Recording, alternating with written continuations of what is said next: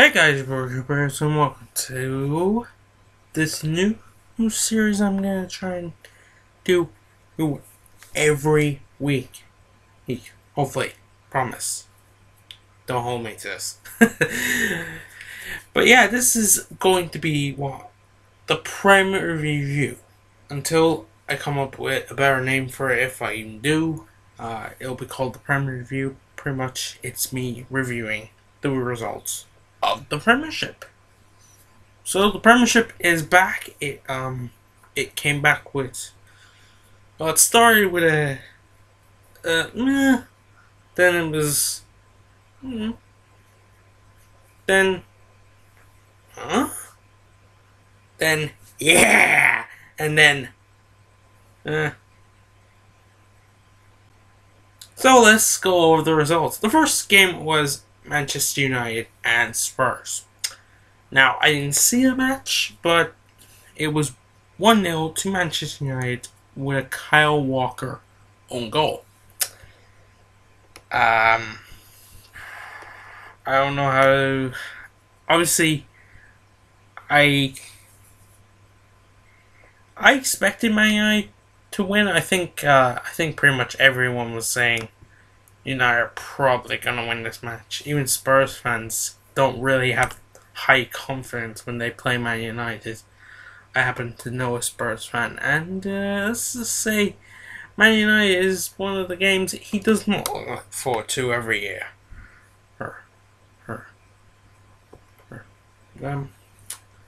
From what I heard, Romario actually made a few good saves, so maybe he wasn't that bad of a signing.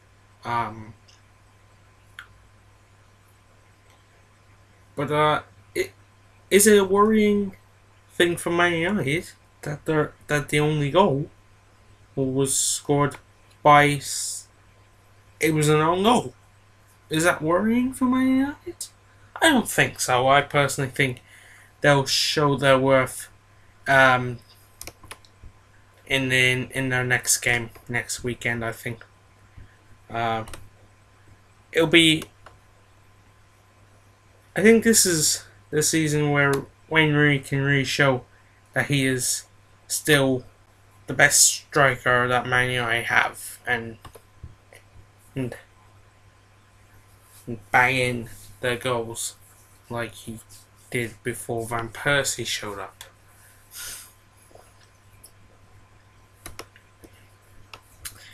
So let's move on to the results from Saturday. He's starting with Aston Villa and Bournemouth. Now this was a lot closer than a lot of people were expecting. A lot of people were thinking, Villa should easily beat Bournemouth, but no, it was actually very close. Very good performance if you are Bournemouth or you support Bournemouth. The fact that they only lost 1-0 and the goal came really kind of late in the game is a good sign. If you're Bournemouth, you're not conceding 2 or 3 goals in the first game. The goal didn't come until 72nd minute from Villa's new signing, Gustad. Sorry if I say his name wrong. But yeah, Bournemouth should take a bit of positive away from that they weren't absolutely trashed on the day match, because that's happened to a few teams. And, they just never get off the mark, and it's just it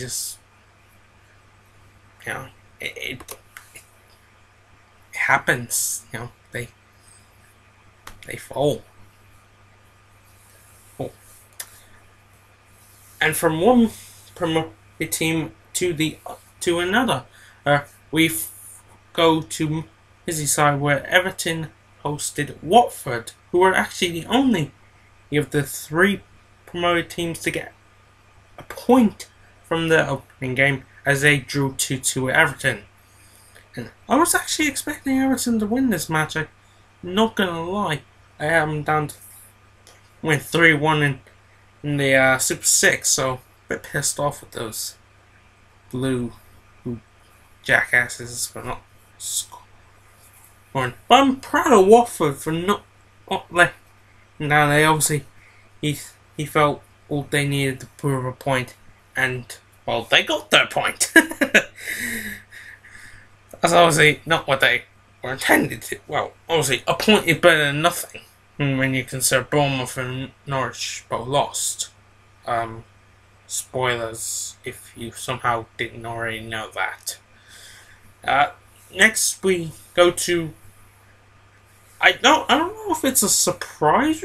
Maybe the scoreline is a surprise. It's the highest scoring match of the Premier League's weekend, and it was Leicester and Sunderland. If you told me they would have the game with the most goals this weekend, I would have told you what kind of drugs are you on. But yeah, they did. They had a 6-goal game with Leicester winning 4-2.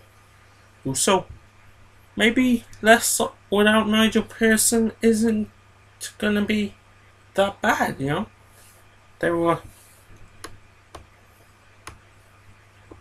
They didn't seem too bothered by his absence. They were 3-0 up by half time, and it was, it took 6 minutes after Jermaine Defoe pulled one back for Sunderland before it was 4-1. Really, the second goal for Stephen Fletcher for Sunderland was really a consolation, because Leicester pretty much had the match won by then. So I don't know if Leicester are still using their ostrich tactics, but whatever they're doing, it obviously worked against Sunderland. So if they keep that up, they won't have to worry about not having Nigel Pearson around anymore. Next we go to Norwich City. Yes, they were playing their first Premier League game back after the promotion. They were home to Crystal Palace. Unfortunately, they didn't have a good return to the Barclays Premier League. 3-1 loss to Alan Pardew's Palace side. Bit disappointing when you consider by the time they scored with Redmond in the 69th minute, they were already 2-0 down through goals from Zaha and Delaney. And Johan Kabay, he added the insult to injury in injury time in the 94th minute. So bit of a dick move there. Or by Palace, they had the match won, and they just felt like adding another one, really. And then we go to what was the surprise result of until what happened on Sunday. I'll get to that in a minute. But Chelsea 2, Swansea 2. And really, Chelsea should have lost this match. Chelsea fans, you can comment all you like. It's true. You should have lost this match. You can say whatever you like. You should have lost it. Swansea will far better the team. If Gomes he actually learned how to play football, Swansea would have walked away with all 3 points. So there's a lesson there. Don't play Gomes anymore this season, Swansea, and you'll be okay. Hell, you were beating Chelsea if you brought Ed there on, or just started him, because he would have put that away. Seriously, Gomes hit it straight at Terry. I mean, yeah, he pretty much had the goal at his mercy, and he decided, oh, I'll kick it at Terry because that makes perfect sense. Yes.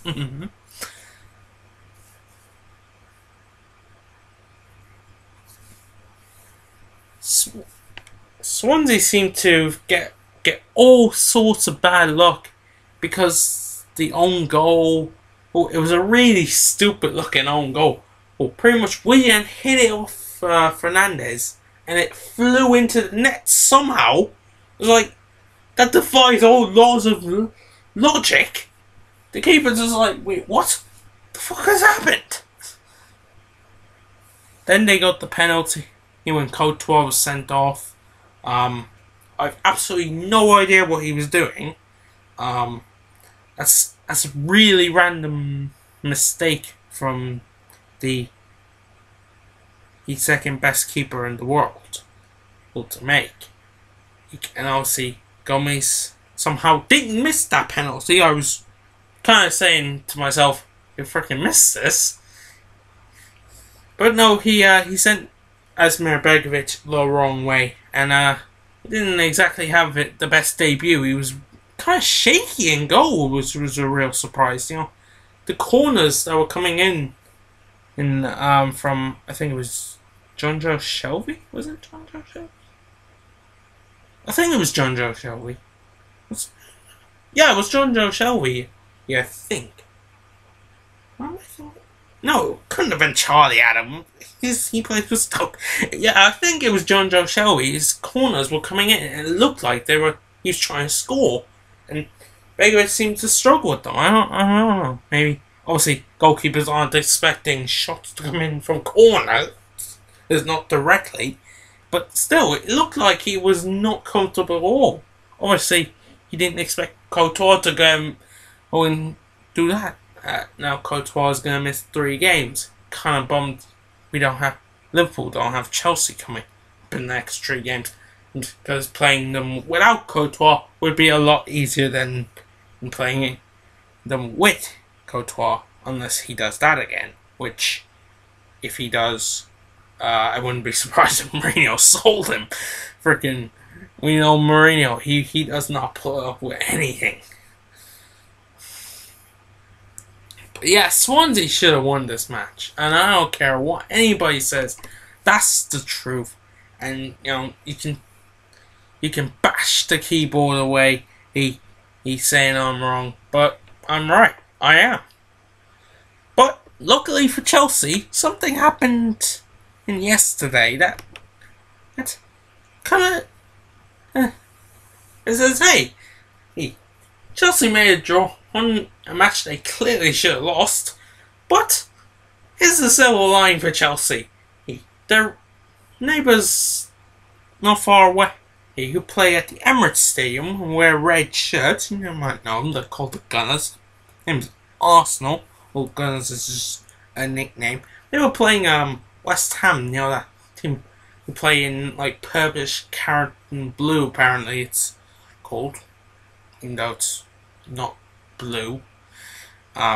It's purple, same colour as Aston Villa. Whatever, you know, that team that pretty much is considered one of the lower teams in the league. You know, they went to Emirates and oh yeah, they beat Arsenal 2-0. I was like, wait, what? I did not. And I could not believe this happened. I was like, wow. One question, did Arsenal sign Petr Cech or did they accidentally sign Pepe Reina? I mean, like, no offense to West Ham, you know, you deserve your 2-0 win. And enjoy it. It'll probably be a long time before you beat Arsenal or 2-0 again. But, yeah. Petr Cech did not have a good debut. Ooh. When it was goals from Kayut and Zarate, the two players signed last. Yeah, no, not last year. Season before last season by Harry Redknapp. Zarate went out on loan during last season to QPR.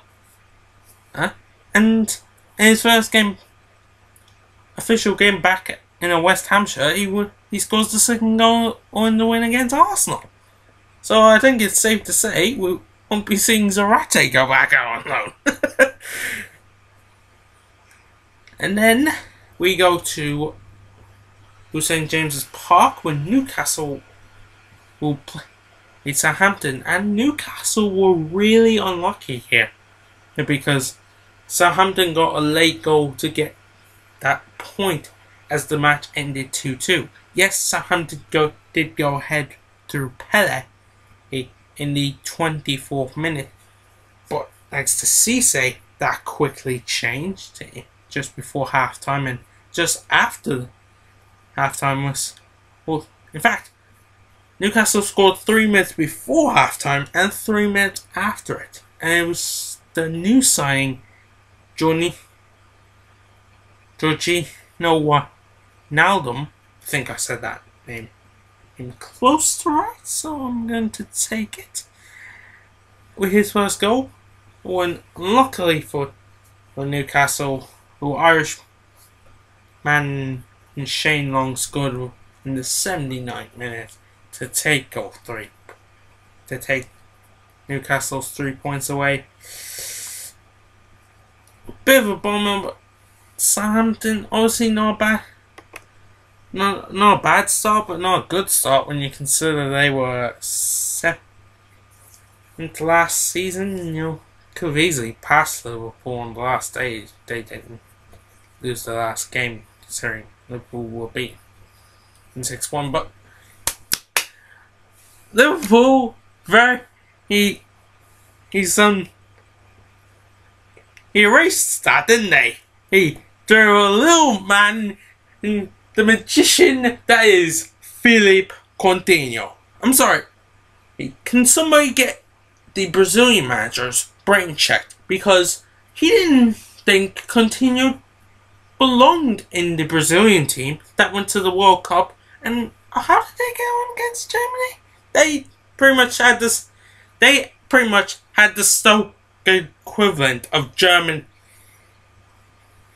Pretty much, it was like Germany and Stoke were on the same wavelength. Germany did it to Brazil, and Stoke did it to us. Yes. We turned it around. Where's your turnaround, Brazil? Huh? Don't give me that.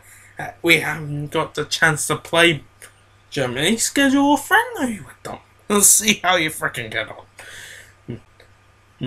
But yeah, see? Germany manager. See what happened? I mean, not the Germany manager. I'm sure the Germany manager would have brought Coutinho. Oh, if Coutinho was German.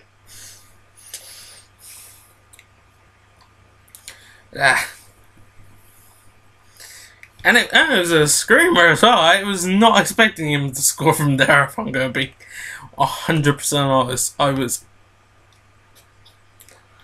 was kind of taken aback by it. I was like, why is he shooting from there? Oh! That was pretty much my reaction to that goal.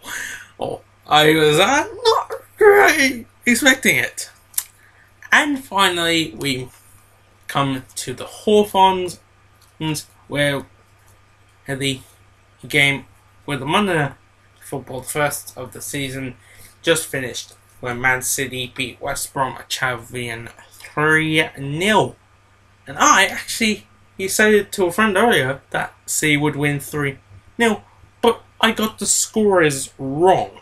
I actually said Sergio Aguero would get 2 goals, and then the third goal would be an own goal. Well, but no, it was actually Yaya Toure getting the brace, so maybe he's back to the form that disappeared last season after his great season. Maybe that great maybe Yaya Toure is in store for another world-being season. And Vincent Kompany, he showed why he's one of the best defenders in the world. Well, considered to be one of the best defenders in the world. By adding City's third. And Aguero didn't play, which is kind of confusing to me. I'm not sure why he didn't play. I'm assuming he'll be, maybe it's just, to give him a bit of a break after the Copa America. But then I thought, Coutinho was at the Copa America and he played every single minute against Stoke. So I can't be that. Maybe Aguero hasn't fully recovered from his injuries of last season. I mean, that's why Sturridge wasn't playing. He was back in training, but he hadn't fully recovered yet. He might be able to play against Bournemouth. I wouldn't risk him. I'd say leave him out of the squad for Bournemouth and then play him against Arsenal if he's fit to go against Arsenal. If not, it'll be worth the wait if he scores anywhere near the goals that he did before. But yeah, despite getting the scores wrong, I was pretty impressed with myself getting the score line right. Not sure why Nasri didn't play. Is Nasri injured? I mean, I know he was on the bench, but that's where Raheem Sterling should have been. I mean, maybe this is Pellegrini responding to everyone on the internet and saying, Sterling's just gonna sit on the bench. Instead, he's dropped freaking Nasri, who's probably sitting there like, what did I do? What did I do? Why am I sitting on the bench? This little prick should be sitting on the bench. I don't deserve to be here. Nasri. Nasri, we feel your pain, friend. Feel your pain. But yeah, Man City are top. Yeah. The Manchester clubs. It's a good start to the season if you're from Manchester. Not so good if you're from London. And pretty good if you're a supporter of the Reds. It's bad if you support the Gunners. It's disappointing if you support Chelsea. Great if you support West Ham. If you support any of the promoted teams, it'll probably get better. Especially if you're Norwich. Look on the bright side. You Canary fans, Luis Suarez isn't around to bully you anymore. So you've absolutely nothing to worry about. Except losing 3-1 to Crystal Palace. But luckily you only have to play that one more time. So, and the next one will be at their ground. Luckily it won't be for a while. Unless you get them in the cup. So hope that doesn't happen. But yeah, this has been the Premier League review. The Premier League is back. Good start. Can it continue? What will be the scores next week? Who will impress next week? Can Arsenal bounce back? Can Chelsea bounce back?